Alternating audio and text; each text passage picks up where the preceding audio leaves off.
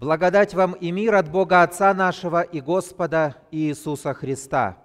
I just said in Russian, grace and peace be unto you from God our Father and the Lord Jesus Christ.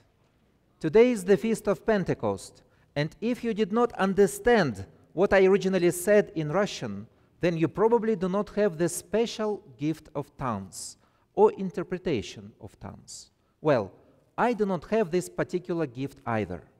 However, I have a much greater gift as a called and ordained servant of the church. Gift of communication of the Spirit to you through the words that go from my mouth in this public sermon. This is none of my merit. This is just what Jesus promised to his disciples, and so he fulfilled his promise. The promises of Jesus always come true. Always. Some time ago, my colleague at our seminary in Novosibirsk, in faraway Siberia, observed some questionable Facebook post from one of the prominent confessional Lutheran seminaries here in America. I wouldn't name the seminary to not make anybody embarrassed. Featured was a painting of a 17th century artist from the Netherlands. In the picture, there was depicted a service at the church, the people listening to a preacher from the pulpit, while the Holy Spirit as a dove was coming to their hearts and minds from the heavens. The problem my colleague had with this representation of the action of the Holy Spirit was discrepancy, disjunction between the preaching of the word and the coming of the Spirit, as though these were two separate activities. According to our Lutheran confession, the Holy Spirit does not come other than through the preached word of the gospel. The Lutherans are not enthusiasts. And so we believe that since Jesus promised to send the Helper, the Holy Spirit, from the Father, this is exactly what he is doing. The Spirit does not just fall from the sky. No, the Spirit comes from Jesus. The Spirit is the Spirit of truth. And Jesus said of himself that he is the way, the truth, and the life. And he also said that his words are spirit and truth. So when I speak from this pulpit, in the stand and by the command of Jesus, then I speak the words of the Spirit. I may sound awkward, with a strange accent. But for the ways of the Spirit, it doesn't matter. If you hear and understand what I say, you hear the voice of the Spirit, here and now. Many people today look for the voice of the Spirit in some strange places. They seek special spirituality, something in the abstract, yet the Spirit is no abstract. The Spirit is concrete, specific, creator and sanctifier. Yet, alas, many people stumble on the spiritual issues. Some approach the question of things spiritual in a very formalistic way. They see Christianity as a system of rules one has to follow in order to secure the right relationships with God, resulting in the bright future devoid of any trouble.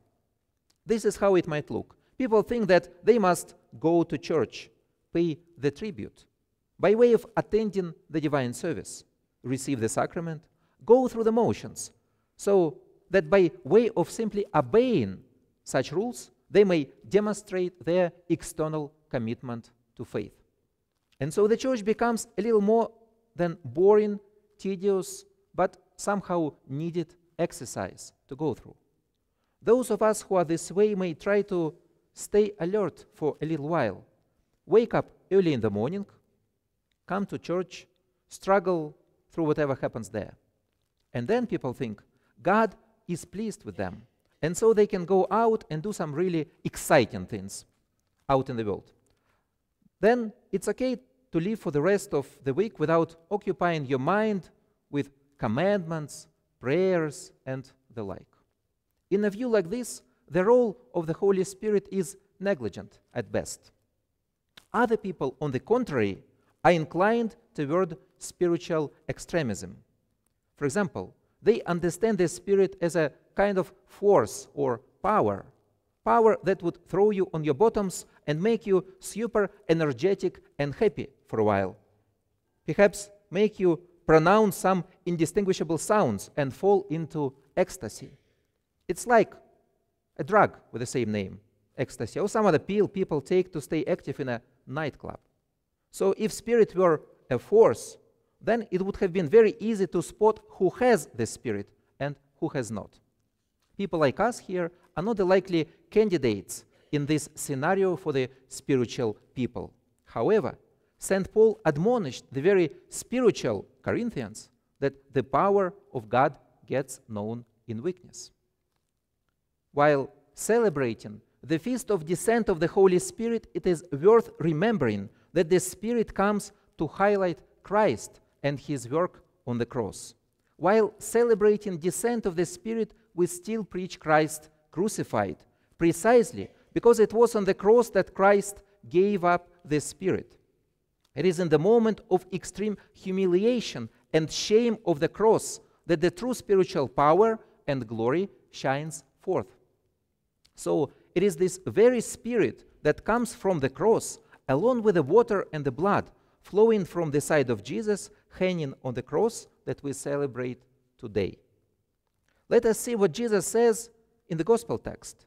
In one of his speeches about the advocate or helper, Jesus promises to his disciples to send the Holy Spirit.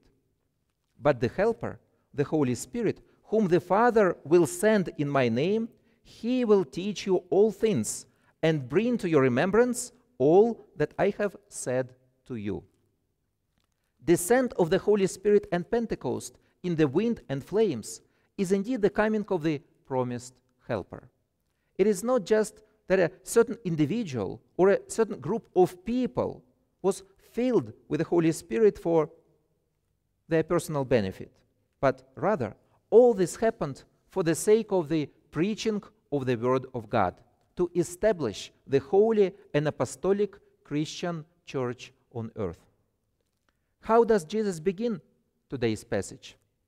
If anyone loves me, he will keep my word, and my Father will love him, and we will come to him and make our home with him.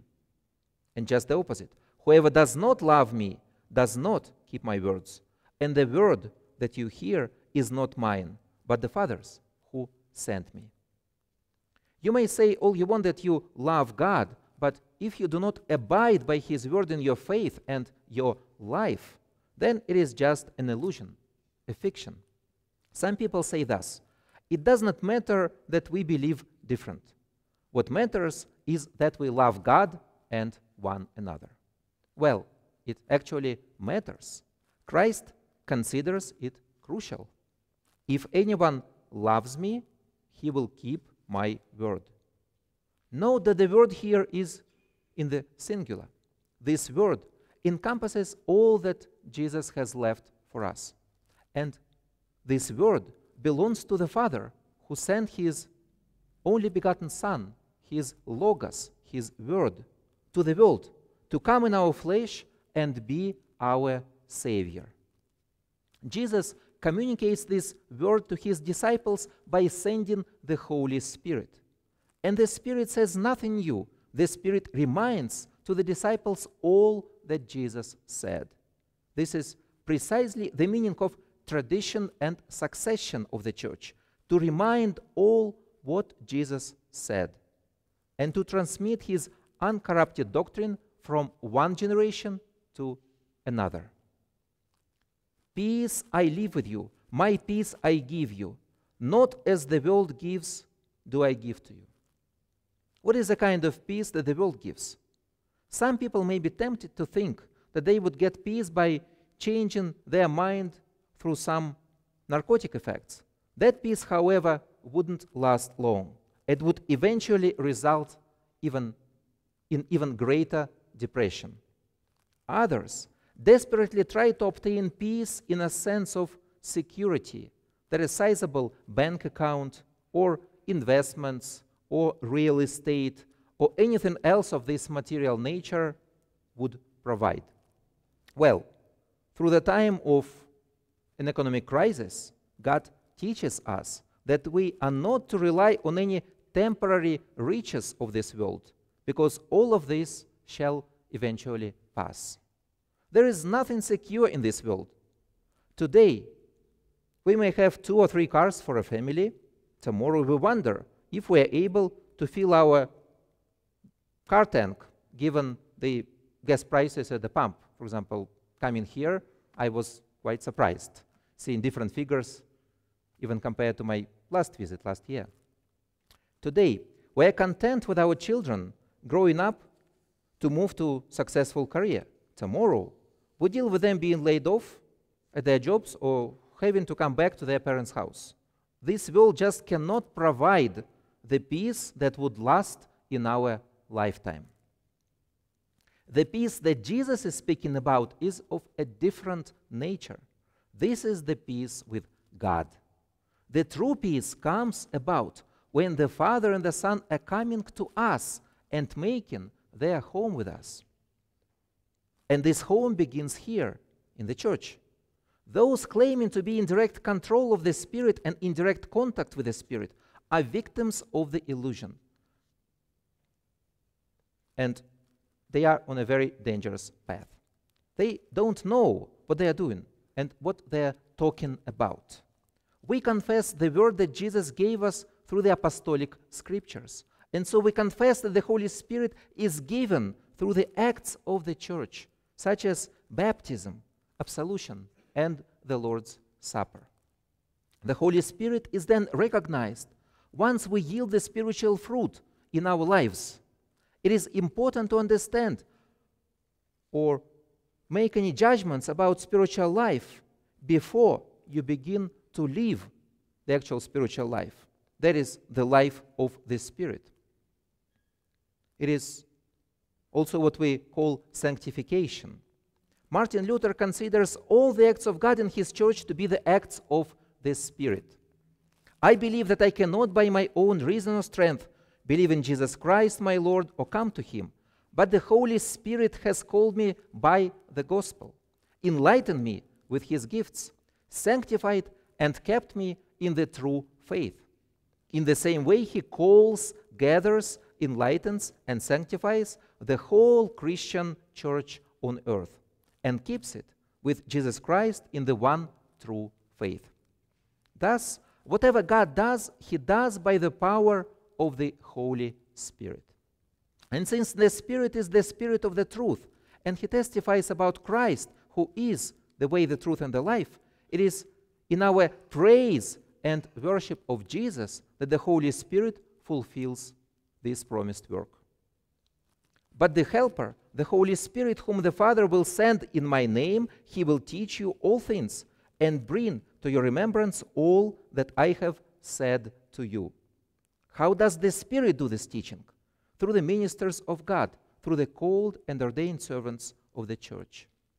In the Gospel of John, Jesus gives the Spirit to his disciples following his resurrection when he says, "Peace be with you.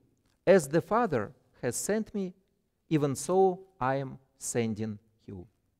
And when he had said this, he breathed on them and said to them, "Receive the Holy Spirit. If you forgive the sins of any, they are forgiven them. If you withhold forgiveness from any, it is withheld." Thus, we perceive the true sense of the Pentecost. We come to the church. The divine service begins from the words, "In the name of the Father, and of the Son, and of the Holy Spirit." Then we hear the words of absolution from the mouth of a priest. We hear the readings of the Holy Scripture. We hear the preaching of God's Word. We partake of the divine gifts in the sacrament of the Lord's Supper. Here, through these concrete, earthly, physical acts of God, He performs through His ministers, we experience the action of the Holy Spirit. The Holy Spirit gives consolation to us and witnesses about Christ, while Christ, in whom the whole fullness of the deity dwells bodily, reveals the Father to us. This is how we get to know the Holy Trinity, through relationships, from the Word and sacraments, as the means to the Holy Spirit to Christ, to God the Father. And Christ grants his peace to us, which is with us always, just as Christ is with us always, until the end of the age.